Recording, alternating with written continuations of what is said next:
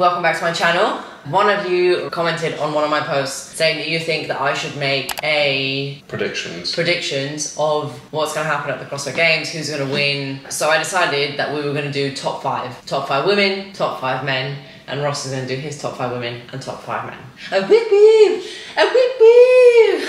You okay? Yeah. This is going to be mainly a little bit of guesswork. When he says a little bit, the whole thing is guesswork. If you guys have an idea, do put it down in the comments below. I'd be really interested to see what you guys think too. So without further ado, let's just get into the video. So should we do the women first? Okay. A few interesting things to note about the women's competition this year is that there's quite a lot of people not going to the CrossFit. Don't look at my list. There's quite a few people not going to the CrossFit Games for the women. So you got 3 of the top 5 from last year. You got Tia Claire Toomey, Mal O'Brien and Brooke Wells. They all came in the top 5 last year. Anyone else who's not going? Danny Spiegel, Jacqueline Dahlstrom, Hayley Adams. Hayley Adams. Loads of people who usually are like within the top 10 at the end are not going. I think they've all like won or come close to like winning events. So there's lots of people that score big in events aren't going to be there this year. So that then opens up all of their positions for other people to take points from events that those types of athletes would have won before. Like Danny Spiegel won last year that insane sandbag, and Jacqueline Dahlstrom came second in that, I think. Was that last year or the year before? I can't remember. Was either last year or the year before. Yeah. Hayley Adams is like the one you look at for anything with toaster bar or GHDs or any sort of like endurance stuff, because apparently she's just got the craziest engine. Yeah. So it's just all open, and Tia's not there, and she's just the best. So. And Brooke's like an OG, like and Brooke Wells. Like just across the board, like steady, consistent person. Assistant's going this year though. Yeah. Sydney. But first year at the game, so. So do you want to just go straight in and you give me your number 5 and then I'll give you my number 5? Gabby Magala. Oh, okay, cool. What's yours? I have gone for Annie Thorisdottir. Oh, okay. In 5th place, because I think Annie smashed it. Is it last year or the year before? The year before last. Year before last. She came back, she'd had a baby, she came 3rd. I don't think you can count her out. I don't think she'll be able to get close enough this year. But she was right up there in the semi-finals. But I think she could really give it a go, and I think she'll come in the top 5. So I went for Annie. Nice. I just went for Gabby because she trains with Laura Horvath. Laura Horvath is an absolute unit, and I just think she's a good like all-round CrossFitter, and she could probably get top 5. I reckon if she tried really hard. So who have you gone for in 4th place? Emma Carey. Emma Carey. Yeah. I went for Alex Gazan. Oh. Don't really know that much. Just took a stab in the She smashed it in the semi-finals, and I'm riding the wave of the people who smashed it in the semi-finals. Other people who are going to smash it. I've just got huge hype. Loads of people will be like, oh, they burnt themselves out in the semi-finals, but I'm hyping the semi-final winners and top scorers all the way to the game. I'm going to say they turned up at the semis. They're probably just training through it as well, and they smashed everyone. So she finished at the top, I think, of one of the American ones, so I've gone with her. I went with Emma Carey because it's her 2nd year at the actual games, and before she was at like a youth 16 to 17, and she won that. And she's actually like incredibly strong. That snatches 90, clean and jerks like 110, 115. Sounds like you've done some research. Literally 5 minutes ago. Oh, okay. And I've seen her like on Instagram and stuff, and she just looks like a little pocket rocket. So. Right, cool. 3, Annie Thorisdottir. Oh, you went for Annie? Yeah. Oh, okay. I really believe that she'll do it. I think that she's one of those people that just knows what you have to do, and I think that I always think she's so inspiring because she always does it for her little girl, and like if it's really emotional, like her husband's in the stand and stuff, I like team Annie. I want Annie to do really well. I put Gabby Magala down as that. Oh, so we literally swapped those around. Yeah, I want Annie to smash it. I just think the other ladies that are going are just unreal. Okay, what about 2nd silver medal? I'm going to say at the same time. Okay, 3, 2, 1. Danielle Brandon. That's just because we both have a crush on Danielle Brandon, so. She's just cool, isn't she? She's cool, yeah. And we've been watching her on YouTube, like the Rad tapes. She says she's ready. I believe that she's ready. She's a unit, and she's good at CrossFit. Yeah. And she also doesn't really give a damn when the judges like give her bad calls. She gets mad. She has a go at the judges. She gets angry at events like she doesn't do very well. I think she's really relatable. She's so relatable, and she's a cool gal. She's very cool. Tattoos and cool hair, and just I feel like she gives me the vibes of like, I don't give a monkey's chuck back. She's just like so herself. She's cool. It is cool. And I would love for her to be on the podium. Well, I wanted to put her in first, and then okay, we're going to say our first place, and it's going to be the same. And we know that I think she's going to be pretty unstoppable. 3, 2, 1. Laura Horvath. Yeah. Yeah. I do just think she's just going to be. I think Laura Horvath is a machine. Yeah, she's just built just like a. I mean, we were re-watching the CrossFit Open, and she kept up with the men for pretty much the whole workout. 23.1. 23.1, and she's just unbelievably strong, built like a tank, an unbelievable engine. I just think there's nothing to stop her this year, and I think that she knows that without Tia, without Mal, without all of these other people, that she can win events or like come closer to the top and be like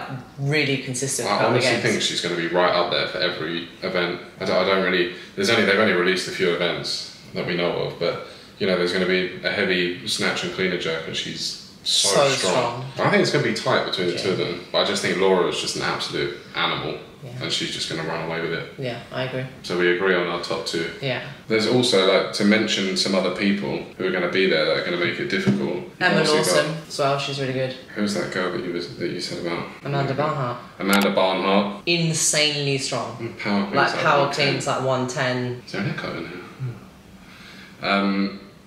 Ellie Turner, you said before we started recording. She's a bit of a beast. They're all pretty awesome at CrossFit, but I think there's those other names as well are quite mentionable. So there's going to be some hard competition. I think those first 2 places are going to be pretty much set. I would place like a pretty substantial bet on that. I think from 3rd down from 3rd to like 7th or 8th. It's going to be like a bit of a free-for-all, to be honest. What I'm interested in is obviously now that they're saying they have like these cuts, I understand why they're doing it, and I understand the principle behind it, but I also think that you have athletes who sometimes the way that the CrossFit Games is programmed, like sometimes the workouts that they're doing just aren't their strength at first, and then they come into their own towards the end of it. I think it's a real shame to count people out towards the beginning just because, you know, you need people to watch more, or like people don't have time to go around the stands or whatever. I think it's a shame. I think you're right. But it will be interesting to see what happens, but I do think it's a shame. Why take the top 50 and 50 men and 50... I mean, just take the top 30 men and then let them just all have it out and go crazy. We were just saying before this, I just read on Instagram that apparently the CrossFit Games isn't going to be in Madison next year. It's not going to be in Birmingham, Alabama, like they said it might be after this year going forward. And they said that they want to take CrossFit like around the world, so it might be somewhere else. Which I'm all for, by the way. I think it'll be amazing. Around the world. And I just think, don't cut people, just let them. I also feel like it's so unfair. People train a whole year to get to the CrossFit Games, and then you can't even do the full week. Yeah. You know? It's just not fair, because think about someone like Patrick Vellner, who does terribly in event 1, historically does awful in event 1 and has to claw his way back up. I know that's the nature of the beast, like if you mess it up, it's game over. But usually it's not game over. He's like podium finisher consistently, so if you just cut him out when you know that he's going to crawl his way back up and like really make it hard for everybody else who's did well in the first event, and he's just going to knock them back one by one, and then all of a sudden he just gets cut and it's game over. Yeah, sad. Yeah, I just don't think it's right, because especially if you get people who've won semi-finals and they're really good at CrossFit and they just like trip on the first 2 events, and then all of a sudden they're way down the list. It'd be a bit of savage, wouldn't it? So that's our opinion on that. Right, top 5 men. Ready? Oh, well, should we just talk about the men? Well, I don't really know much to talk about with the men, apart from Ricky Garard's not going to be there. Ricky Garard hurt himself on his bike. I don't know much about the guy who qualified from the African semi-finals, but he's been popped for loads of gear, so he's not going to go. I don't even know if he was like really, really good or not. I don't really know who he is. They put out the invite to the guy who came second, and now he can't go. And I think it's a really sad story. Yeah, so that is sad. Guillermo Majeros not going, and he would have absolutely annihilated every single man there snatching clean jerk. Oh yeah, the total. Yeah. Because they have to do a weightlifting total, don't they? And he was top 10, I think, last year. He was really strong. He was, yeah. Good. He didn't make it though, did he, this year? No, he didn't qualify. If we just go straight in, who have you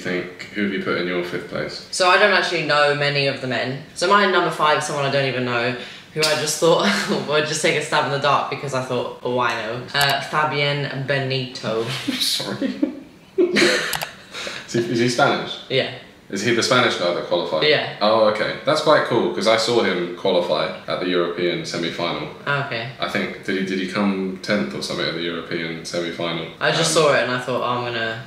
And he was the fittest in Spain in 2020, 2021, 2022 and 2023. We live in Spain, so I've gone for in 5th place. I'm going European, and I'm saying Lazar Djukic. He came 8th last year, and you know, you just never know. He's super fit. I've seen him on Instagram, you know, doing this and that. I know he had a really good performance at the semi-finals. All I've got to say in response to that is I put him in my number 4, so... Oh, did you? Yeah. Oh, okay. Yeah. I think he's cool. So yeah. I put him as my number 5. Nice. I think he's going to finish top 5, so... You're number 4, you just said? Lazar Djukic. Who's your number 4 then? Don't look at my list. Don't kick off about me looking at your list and then have a cheeky look at mine. I'm not looking What do you think at this your is? You just did this. I put Jeff Adler, who's Canadian, who came 5th last year, who is so strong. Like, he's really strong. I think it was last year, they had like I think it was like running and then jerks. Oh yeah, they had to run and do like 9 jerks or something. It was as many jerks as possible in remaining time with like 1:35, and he just popped it up like jerk after jerk. And I watched, I think the Buttery Bros are with him, and I watched his training and stuff like that the other day, and I think he's quite underrated. He looks like quite a nice normal guy who's just really good at CrossFit, and so I put him as 4. So give me your 3rd. 3, Patrick Vellner. Yeah, hater. Because he's going to get cut. He'll probably get cut after the first. Well, I feel like because if he doesn't bottle the first few days, at least he'll make it to the end. I put my number 3. I put Justin Medeiros as number 3.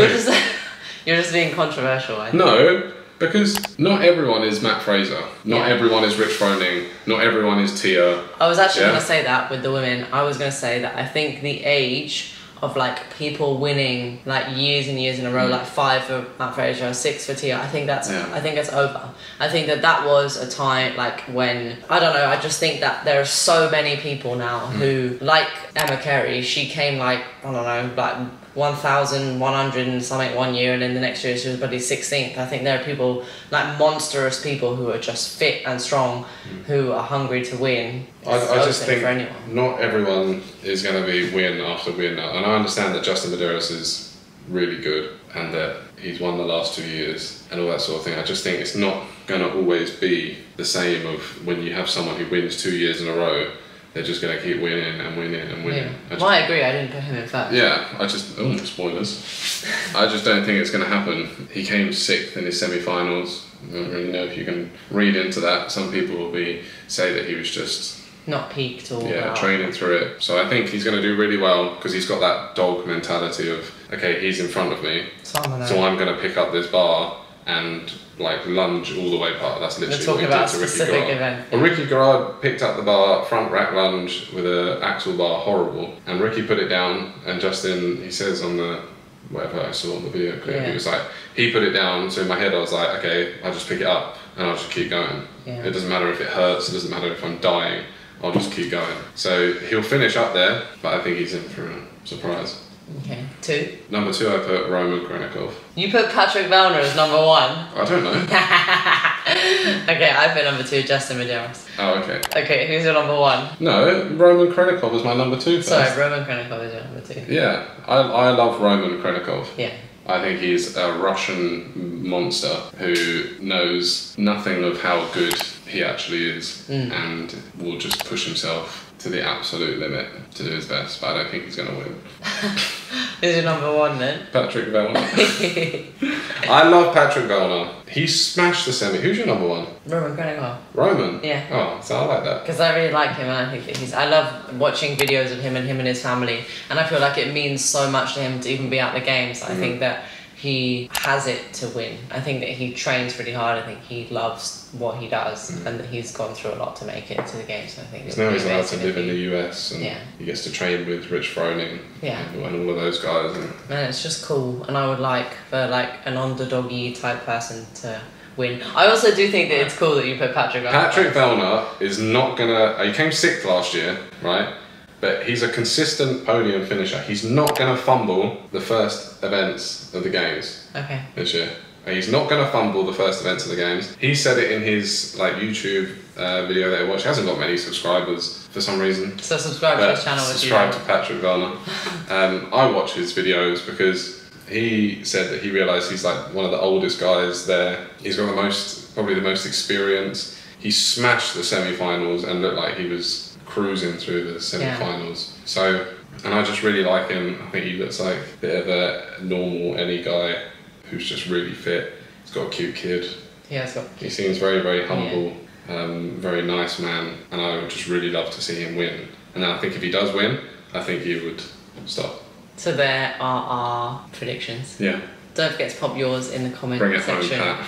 Below. We'll post a review after the CrossFit Games, so like a week from, well, probably Monday the 7th of August, we'll post obviously a review about the CrossFit Games and talk about everything. So if you do want to see that, make sure you subscribe to my channel. So let's give this video a big thumbs up so that we know that you did enjoy it. And we'll catch you guys in the next video. See you at the games.